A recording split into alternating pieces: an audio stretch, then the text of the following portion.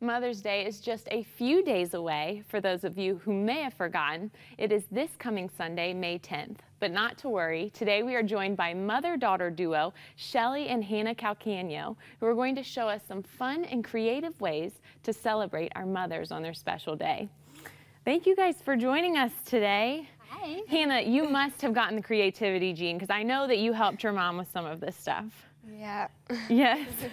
Well, Shelly, walk us through what you have here. Okay. Well, I love Mother's Day. I love just celebrating. I have a wonderful mother that I love so much, and so it's just a great day to celebrate. So I thought we'd do some creative things.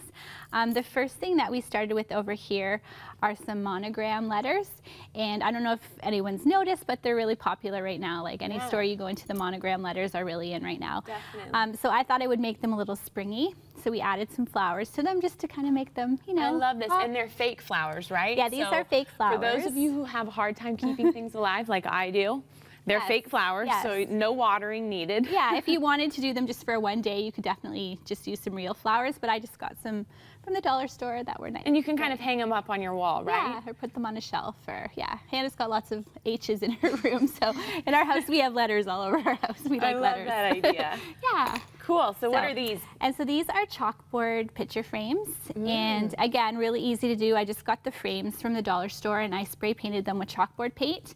And what's neat about it is then the kids can write a message in chalk on it for their mom. So neat. I put a Bible verse on this one, Proverbs 31, which talks about how children will rise up and call their mom blessed. So I love that verse. So you can really personalize them and just put some favorite pictures in there. I'm also, Hannah, these chalkboard picture frames, or chalkboard anything, is really kind of in these days, right?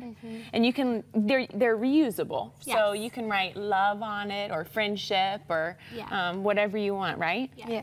Do I like chalkboard things? Yeah. Yes. I'm a little obsessed with You chalkboard. have those all over your house too? Pretty much. Yes. So the next one we did, and this was another one that was really fun. These are the coolest. These are the things I've been most excited about. Yes. So these are photo coasters. And so everyone has pictures around their house, maybe, that are just sitting there. And so I thought this was a good way to make use of pictures. And they're really inexpensive. I went to the hardware store, which is not my normal place to go. But I went there and I found these little tiles. I think they were like 35 cents each. And then I just cut the pictures out and used Mod Podge. Is that how you say it? Okay. Mod Podge. And we Mod Podged them on just with a little brush, and you just let them dry. And then, So Hannah, did you help your mom make these? Yeah. That's so neat. I love these. My sister made these for Christmas, and I had never seen them before.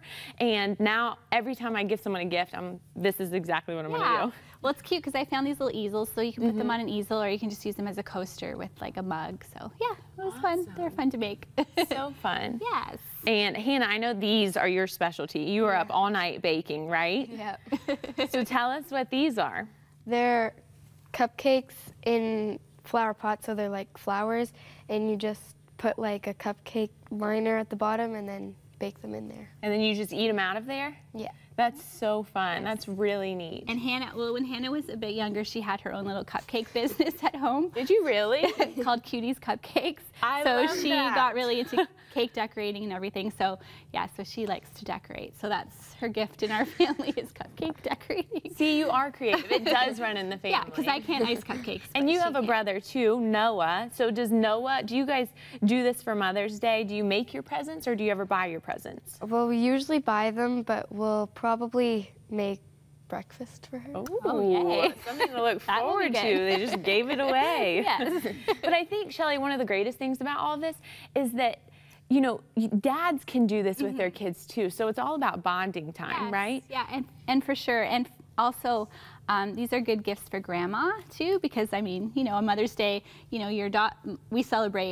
I celebrate with my daughter, but I also celebrate with my mom too. So these are great ideas to make for grandparents, for grandma too. So definitely. And if you're a dad out there, you can send your wife off to the spa or something. That's a gift in and of itself. And then just spend this time with your kids. Yes. And clean up the mess after. Absolutely. That's the best tip right there. There's nothing worse than coming home to a dirty kitchen, right? Yeah. Well, that's really neat. And I think we need to talk about the value of moms in the family, because it's so important. Yeah.